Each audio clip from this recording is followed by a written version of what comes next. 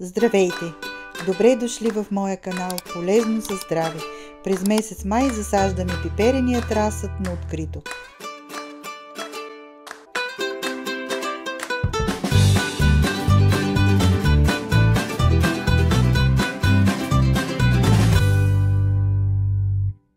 За южните райони на България засаждането на пипер може да започне през първата половина на май, а за северните райони на България през втората половина на май, когато опасността от слани напълно е изключена, а температурата на почвата е вече около 15 градуса. Добри предшественици, след които е добре да засаждаме пипера, са ранно главесто зеле, краставици, тиквички, моркови, бобови, лук и грах. Избягваме сеитбата на разцъфнал вече разсад. При по-ранно засаждане в ямката изливаме гореща вода преди засаждането. Така растенията не се стресират от ниската температура на почвата. След засаждане покриваме растенията с полиетиленово покритие. В ямката за засаждане слагаме органична тор, оборска тор или пилешка, малко дървесна пепел и хумус. Към момента на засаждане разсадът трябва да има от 8 до 10 листа.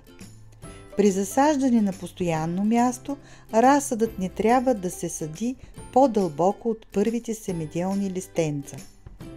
За да се съхрани максимално кореновата система, най-добре е пресаждането да става, като се прехвърлят растенията заедно с пръста от кофичките, в които са гледани.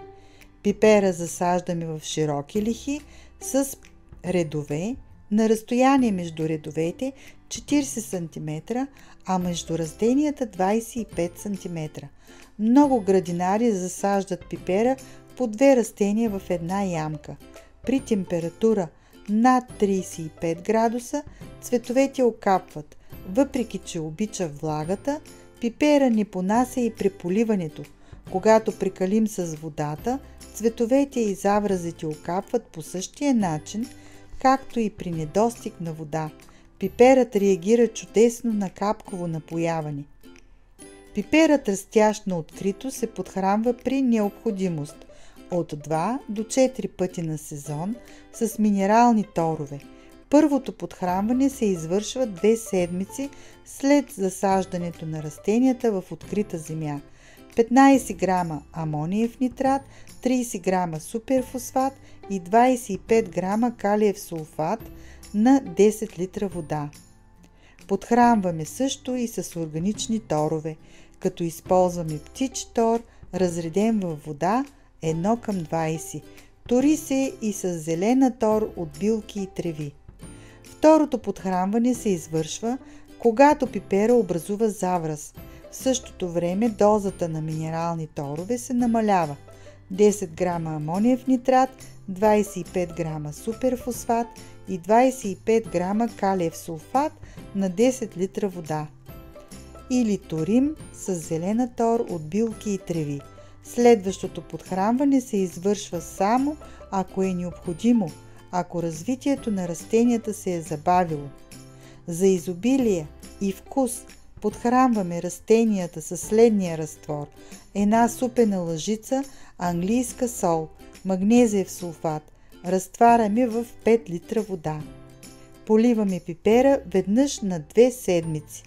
Магнезиевия сулфат е естествено срещащо се минерално съединение. Не струва скъпо. Използва се от медицината като слабително средство при човека, за терапевтични бани.